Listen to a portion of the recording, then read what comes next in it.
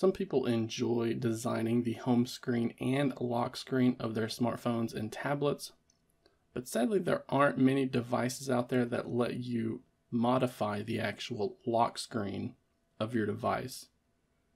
Thankfully, Samsung Galaxy smartphones and tablets with OneUI have a way to remove the individual user interface elements from the lock screen. And you can change that screen on these phones with the LockStar module of the Good Lock application. Now, if you're not familiar with this Good Lock application, be sure to check the video description below, as I have a video dedicated to show you how to find that app, where to download it, and how it works with the module system. But today we're going to be focusing on the LockStar module from within that app. So after you have downloaded the Good Lock application, we're going to then need to open it up and download the LockStar module. Now I've already done that here on this phone, but when you first open up the Good Lock application, the LockStar module is going to look like these others with the blue arrow next to it. So go ahead and tap the blue arrow for LockStar so that you can install that module. So once that has been installed, you're going to see the LockStar module change to look something like this. And we can tap into that module by just tapping on that specific box. Now from here, we need to enable the module itself by tapping on the toggle up here at the top. So once that has been enabled, we are now given the ability to edit the lock screen and the always on display screen of our Samsung Galaxy S22 here. So let's focus on the lock screen itself by tapping on the lock screen image and then checking out the options that we have available. So right here we have a number of different user interface elements that you are likely familiar with because you're seeing them on the lock screen itself. But in this editor we can change, move, and remove these elements. So for example, the clock here, we can move this clock around. Maybe we want the clock on the bottom, so that now whenever we save and lock the screen, you're going to see that clock down at the bottom.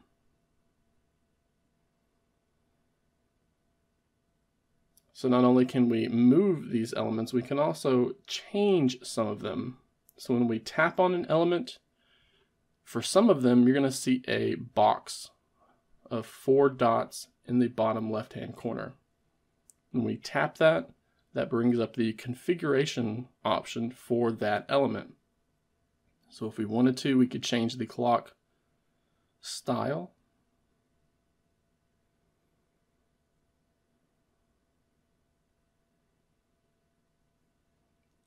And then move that around to where we want.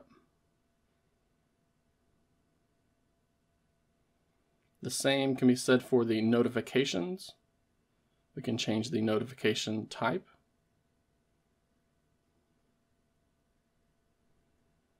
And even these shortcuts here at the bottom, we can change it to a different type.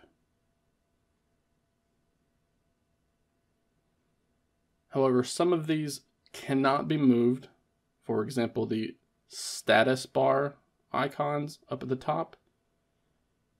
We can't move it and we can't configure it, but we can remove it, we can delete it.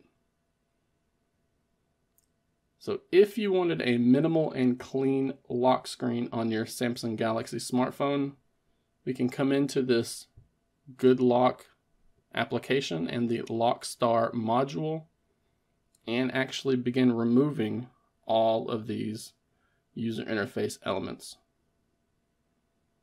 We can have a completely clean lock screen on Samsung Galaxy smartphones by editing it in this module.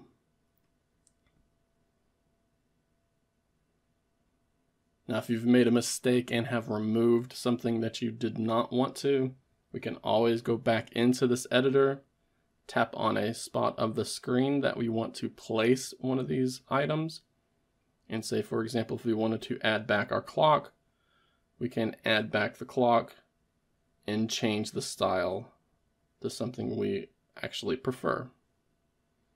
Same thing for the notifications. We can add those notifications in, place them on the screen, change the style if we want, and then save.